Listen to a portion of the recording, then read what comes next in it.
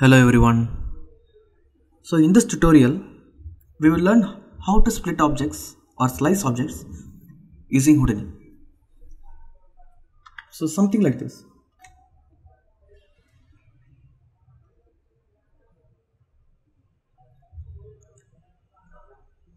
So dynamic slicing. So I have a cube here. It is like being animated, and I have a sword through which the cube passes through.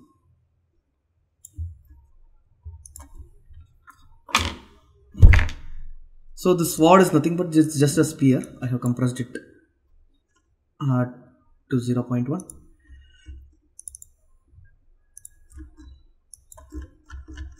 I have put a boolean, and what boolean does is it cuts an object from another using another object.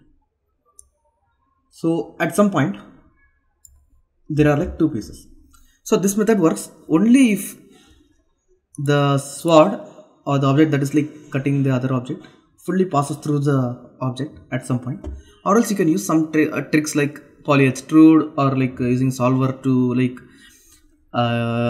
or some trick you can use to make sure that at some point the object like fully passes through, so that there are like two pieces when you boolean it.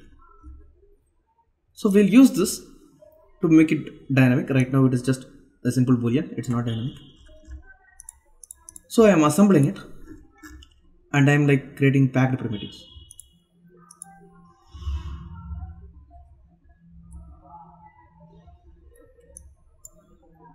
So why I am doing this is like I need one point.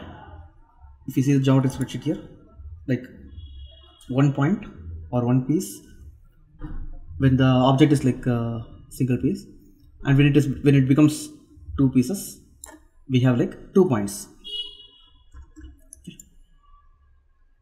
And I'm creating an attribute called init. Init is nothing but the number of points at that particular frame. So right now if you see there is like only one piece, so the init value is like 1. Then it becomes like, when it becomes like 2 piece, the init value is 2. Then we are packing the object because we need only one pointer. So I need actually only one point, even though when there's like 2 pieces I need the init value to be 2. We have the init value because like we are like transferring attribute, but there is like only one point. So when it is a single piece the init value is like 1, and when it is like 2 pieces the init value is 2. And I am using a solver to figure out at which point in the frame range there are like 2 pieces. Okay, so we need to figure out this one to to start the RBD exactly from that frame. So we can procedurally do this using the solver. So all I want to do is I want to find the frame number at which there are like 2 pieces. Okay, so in my case I need the last frame at which point there are like 2 pieces. Okay, at which the unit value is like 2. If you see here there are like 2 pieces, so I need to find like procedurally find a method to get the 1065 value or whatever the frame number it may be. So I'm using solver to do this. Let's dive in. If you know about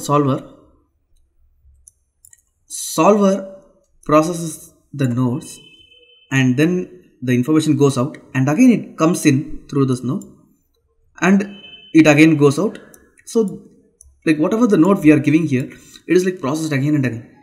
So we can use this property to find the exact frame number at at which there are like two pieces. So this is the animation. So if you see, I think there is some cache issue.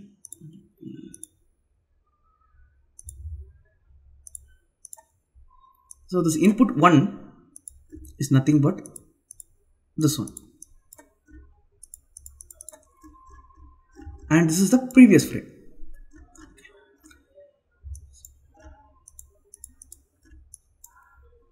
So what I'm doing in this attribute triangle is, so if the init value is like greater than 1, that means when there is like 2 pieces I am creating an attribute called the frame, and I am assigning the current frame's value to it. Okay. So like when there are like two pieces, the current frame's value will be assigned to this attribute. Let's see. I think there is some cache issue again. Maybe. Okay. So if you see the geometry spreadsheet, now the value is 0 because the init value is like equal to 1. It is not greater than 1. So whenever there is like a single piece, we'll have a value of 0. Okay. Let's see what happens when there are like two pieces. Yeah. So it is having the current frame's value.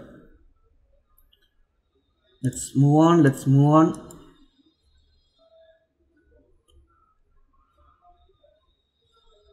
And what happens is like it freezes at 1065. We'll see why this is happening, how we are freezing it. If the frame less than the previous frame value, whatever we are getting from here, if the frame is like less than the previous frame value, we are like what we are doing is like we are assigning the previous frames the frame value to the attribute. So when this will happen is when the frames crosses this value. Right now at 1066 frame, the previous frame had the frame value of a higher value, so it had 1065, but the current frame value, currently the frame value is 0. So when this situation is like condition is like satisfied, we are just taking the previous frame's value to the frame. Okay, the frame attribute. So what happens is like till the end we'll have the last frame where there were like two pieces. All right, we'll go out and see.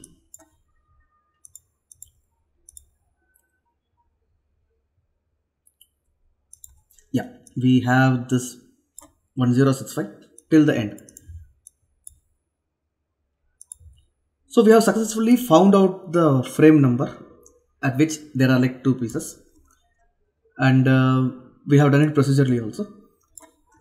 So we will use a time shift, and in the time shift we'll get in the frame variable we'll get the attribute, the frame attribute. Okay, we can do this using this this expression point dot slash out solver. So here it is taking from here it is taking the frame attribute.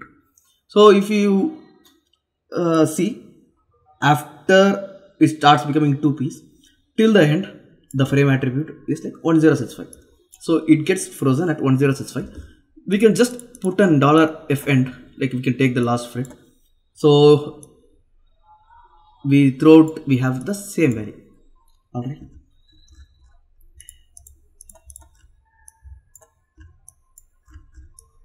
So how to use this frame value in the simulation? Let's see. Let's go to the top. Like from the boolean, I'm taking out another branch. In this branch I'm using time warp, and I'm using the same expression here. Like if you see what is happening, it starts animating and it freezes at 1065. So how I'm doing this is like in the output frame I'm using the same expression. I'm getting the same value from here, the frame value, and I'm freezing at the last frame like 1065. Okay, so that is all we need actually to start the RBD simulation. We can just put on an assembled node, and then we are putting this attribute wrangle node.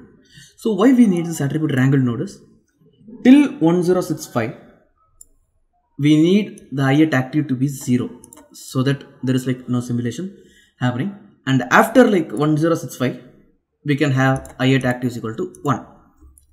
Okay, so we are getting the frame value from the second input, so that is like 1, and we are getting the frame.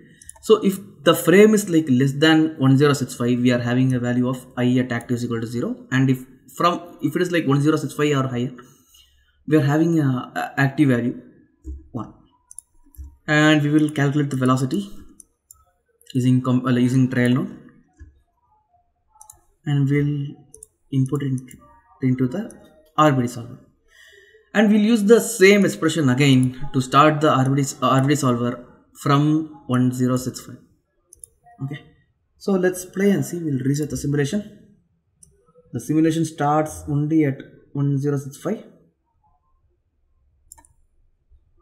and it's working, and we are using this collision, the SWOT as a collision,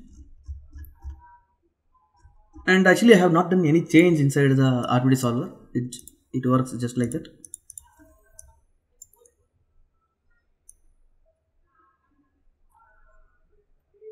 So right now we don't have the animation before the slicing. So what we can do is we can put a switch node. The first input will give it to the solved animation, the RBD, and the second input will give it to the animation, like from the first frame to 1065, what we have here. And how to switch between these two, like the animation and the RBD, like rigid body dynamics. We'll use the same expression again. $f is like less than like a point, static geo 0, the frame 0. So what is happening here is, like if you see here, we'll go to exactly 1065 frame, the value is 0, and if you go to the previous frame, the value is like 1. So the switch is like automatically switching from the animation to the dynamics because of this expression. And that's it. Like we can unpack it because we packed it before. We can reset the simulation and we can play. Not playing in real time. Yeah, but it works. So if you would like to download the HIP file for this R&D setup that I did, you can download it from Patreon. Please consider subscribing. It will encourage me to do more of like these unique tutorials.